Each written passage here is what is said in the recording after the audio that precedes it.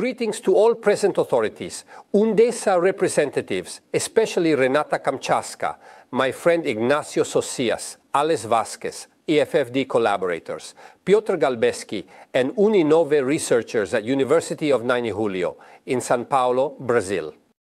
To scholars of the Institute for Family Policies of Mexico and the European Network, ELISA, to Celina Leao, Vice Governor of the Federal District of Brasilia, and Chris Williams, Director of the UN Habitat Office. It is crucial for us adherents of the Venice Charter to celebrate and honor World Cities Day together.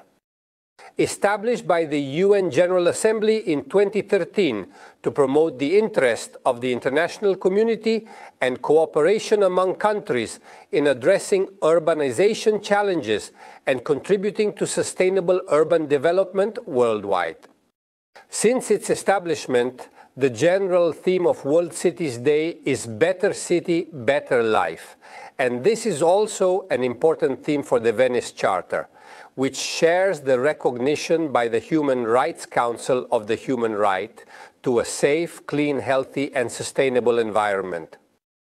The cities and territories that adhere to the Venice Charter act in this direction with concrete actions for cities that focus on the human being and the family, with their needs and the needs and rights of the most vulnerable, differently abled citizens, children, or elderly people.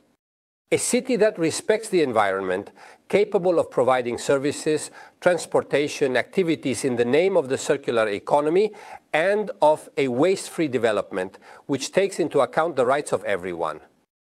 In 2024, it will be 30 years since the establishment of the International Day of Families, which is celebrated every May 15th to spread greater awareness globally about the social, economic, and demographic processes that involve families around the world. The family is still central to development processes, central to the life of our societies and cultures. I believe that next year's anniversary should find ample space precisely because of the importance that the family has in the challenges towards the cities of tomorrow. Currently, cities generate 80% of global wealth and represent the places where over half of the world's population lives, a figure that is expected to increase by 70% by 2050, making urbanization one of the mega trends of the 21st century, an epochal challenge that cannot be won without the enhancement of the family. According to the UN report, The Challenge of Slums 2023, approximately 1 in 6 individuals, nearly 1 billion people, reside in more than 250,000 slums that are dispersed across the globe. In developing nations, the percentage accounts for 43% of the urban population, whereas in developed nations it stands at 6%. This study expects that by 2050, the population of slums will reach over 3 billion people, which is 30% of the projected population of 9.7 billion in 2050. Behind these numbers, there are faces of women, children, elderly people, disabled citizens. There is also a lot too much poverty, a lot too much violence.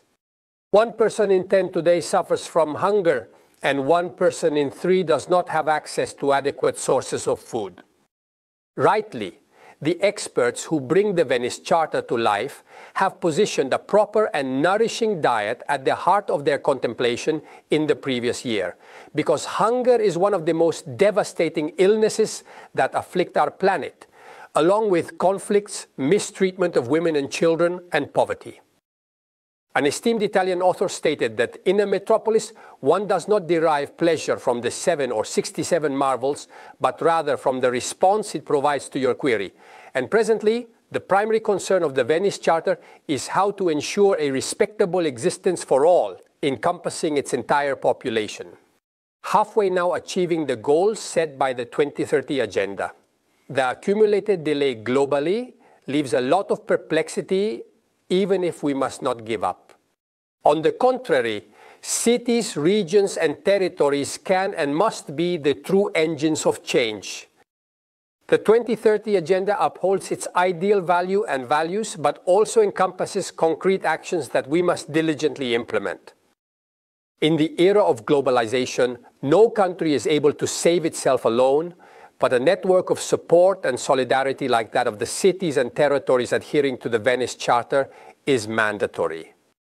We can exchange best practices, discuss among ourselves, and this means conveying successful ideas and initiatives, practical proposals that are grounded in everyday reality, solutions to the daily problems of living, dwelling, and working in eco-sustainable cities, tailored to the needs of families and the most vulnerable.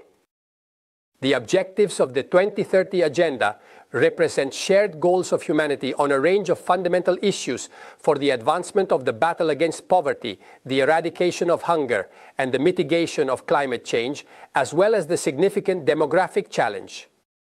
The future is at stake on these topics, including sustainable development that finds its loss in the family and in the city, as well as development that meets the needs of the present without compromising the ability of future generations to meet their own needs. Midway through 2030 Agenda, it's even tougher and extremely challenging for cities. But this does not mean that humanity must give up its great goals. Why we want to believe in a future of peace. And this peace must first be born in eco-sustainable cities and territories, based on families, respectful of humans and the environment. Thank you for your patience in listening to me, but also for the commitment you put in to give the planet and its inhabitants concrete hopes for a better life for all.